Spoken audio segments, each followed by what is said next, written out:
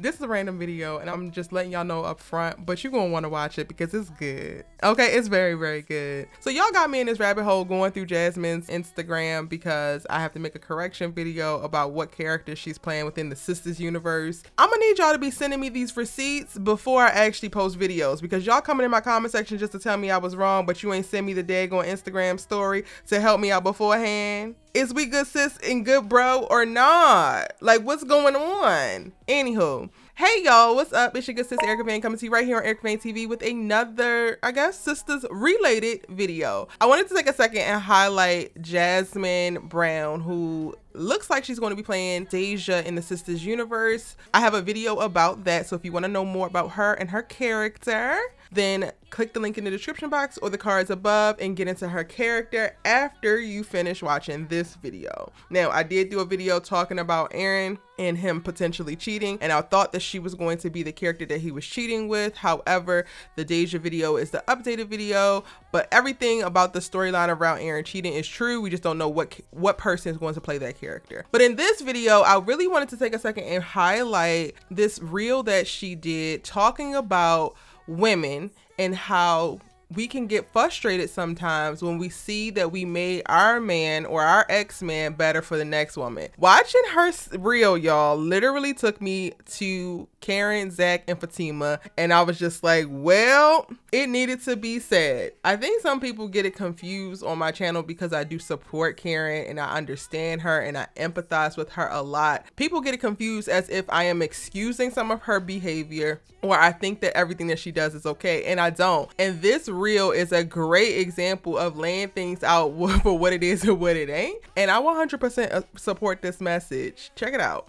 Hey besties, I gotta talk about this. You gonna be mad, but we gotta talk about it. I know sometimes it's hard to accept the fact that we made our ex-person better for the next person, but you just gotta eat that, baby. You just gotta eat it. Cause one day it just hits you when you see them move on, like, the audacity of this motherfucker to move on and be happy and be treated this bitch right with all the tactics I taught his ass. In the reel, she starts off saying, I know it's hard when we realize that we just made our ex better for the next person, but we just gotta eat that.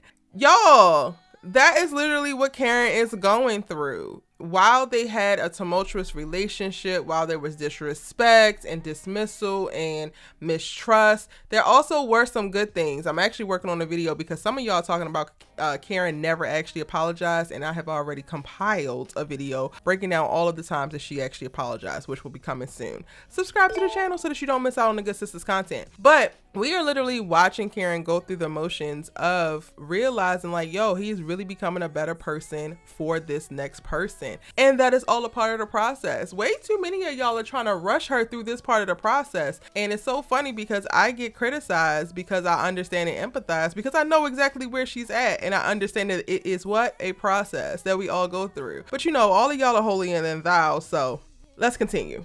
Now you want to cuss everybody out. He wasn't even thoughtful before I met him. He wasn't even romantic before I met him. I helped him heal the relationship he had with his mama. He wasn't even texting good morning beautiful or good night beautiful before I met him. Now this bitch wanna post flowers, talk about, oh, he sent me good morning with roses. Bitch, them is my roses!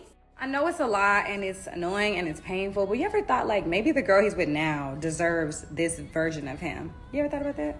I'm just playing for that bitch. She goes on to say it just hits you when you see that this person has moved on, like the audacity, and it's just like, well,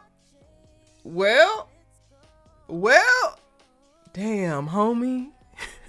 And that is literally what Karen is actually experiencing. And again, I'm enjoying the whole authentic portrayal of this particular part of this woman's journey on screen.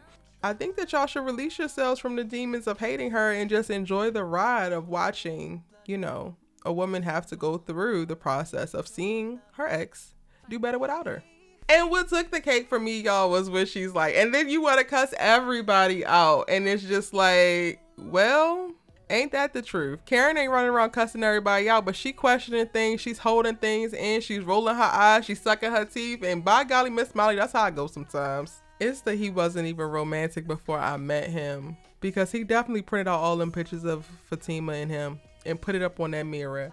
And I was like, Zach, Zach, this ain't cost you no money. You couldn't have did this while you was in the relationship with Karen, while you running around here talking about you don't have no money and you trying to do better. You want to do better so damn bad. Boy, you better have learned from that previous relationship and know that you need to express certain actions and appreciation within your situation. Go off.